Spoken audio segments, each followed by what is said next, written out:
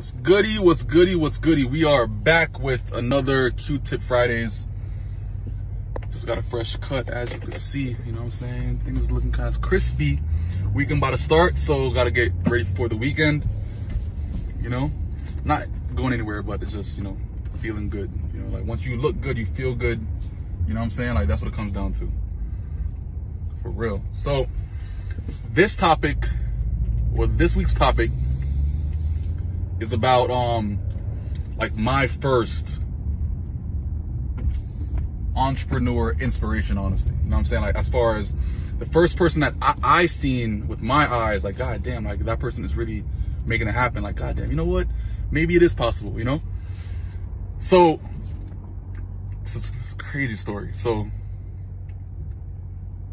I was maybe around like 22, 23, I think, right? And then it was like around here, like in Pembroke Pines. And the dude, I'm not gonna say names and that kind of stuff, but the dude was, you know, I'm into cars, so like whenever I see a person with a certain car, like, you know, that attracts me, you know. So the dude had back then was like a white E92 M3, clean, super clean, fresh. That alone is like, what the fuck? Like he's into, you know, like the cars that I'm into, like, you know, like I'm gonna actually, you know, peep that right there. Black dude too, you know what I'm saying? Like, you know, like races, they always say like race is not a thing, but at the same time, like me being a black dude, like me seeing another black dude doing it is gonna inspire me as a black dude, you know? It was like a white dude or a Spanish dude or like, you know, like some sort of other race, like that's different. But at the same time, like me being a black dude, like that inspired me because that shows me like, goddamn, you know what? That's possible for me to actually obtain that as well. You know what I'm saying? So when I seen that, I was like, yo, like he had a condo, like he was probably like around 20, probably 26 at the time, like doing his thing. You know what I'm saying? And I looked at that, you know. So what he used to do was like an MLM company. And I was like, yo, like if he's doing this and making money, like let me try it too, you know. So I seen that, you know, like he was always on stage speaking to people, you know, like really like a super extrovert type dude, you know. But you know, that was never really like my style to actually be that person that's always out there and just, you know, in front of people's faces and that kind of thing, like back then, because I feel like I have a little bit of social anxiety at times, you know. So I didn't really understand how to actually go about that without having that certain kind of skill set. So I signed up for the company. I noticed that, you know, it was a lot of talking to people and that kind of thing, and I wasn't really feeling it, but at the same time I understood as to, like, you know, why he was at the level that he was, you know. And the crazy thing about those companies also is that it's always going to be a lot of mediocre people, but you know, the people that excel in those companies, those people are pretty much people that, you know, took out that extra leap and, you know, got in a space that they were super uncomfortable with and then made it happen. You know what I'm saying? Like, the uncomfortability could have came from speaking to others, speaking on stage. So like once the person pretty much, you know, went past that, obviously a lot of success came beyond that point right there. So like that's where I wasn't really comfortable within myself at that point in time to even, you know, explore yet, you know? So eventually, you know, I pretty much figured that like it wasn't really for me. I ended up quitting the company. Then I pretty much started, you know, things that I'm into. But the entire time that he was within the company, like I kept on, like, you know, being inspired by his moves, you know. He had a condo in Aventura. He had, you know, like really doing his thing. And then eventually he traded in his M3 for an Audi R8. So these were things that I'm like, fuck, I could do this too. You know what I'm saying? Like, I don't know how I'm gonna do it, but I'm gonna do it in some kind of way because it's a dude that is my color doing the same thing.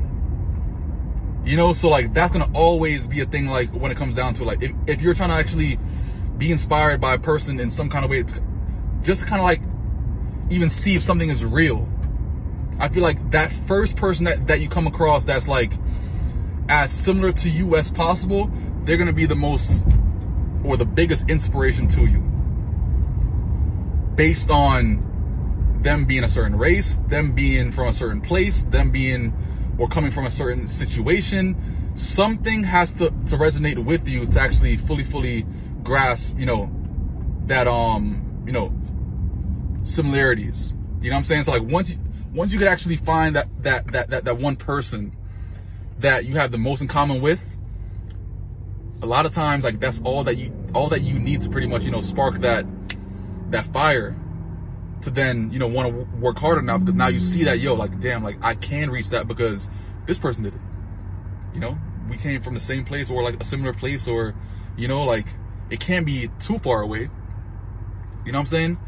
And when I was in that company, actually, I noticed a lot of things. I noticed that there was a lot of fluff in certain cases and that kind of thing, but at the same time, I didn't care. I didn't care because even when there's a bunch of lies, there's some sort of truth as well. You know what I'm saying? Like there's some sort of truth there as to why this person is doing what he's doing. Kind of like with trading now. You know what I'm saying? Like, like people always say, cars are rented and things are fake, blah, blah, blah, right? But after all the fake stuff that people might think, right? You don't think that there's any type of realness there? Like nothing is real? Nothing at all. Right? And think about it. If nothing was real, why can't anybody do it? Why can't anybody do it? If everything is fake, why can't anybody just get it if it's all fake? You know what I'm saying? So something had to be real there. So that's when I had to explore deeper when it comes to entrepreneurship and figure out like why are these certain people in the upper echelon of certain businesses compared to the mediocre people? Like what are they doing different? And they're just trying to be more out there. They're trying to actually just be more of an extrovert and that kind of thing. Talk to people more. And that's what it comes down to. Like after being in multiple businesses, like there's always going to be some sort of truth behind it. But you have to pretty much be willing to explore that certain truth. And that was my first inspiration. Like, god damn, like I'm seeing him in the local area. I'm like, yo, shit.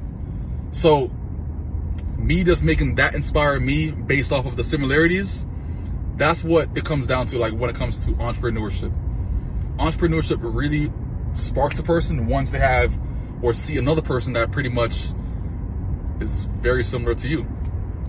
And then from there, you have more urgency to like just want to actually, figure things out and just like want to actually grow and like want to just, learn more and that kind of thing. But you have to find that one person that you have that most in common with.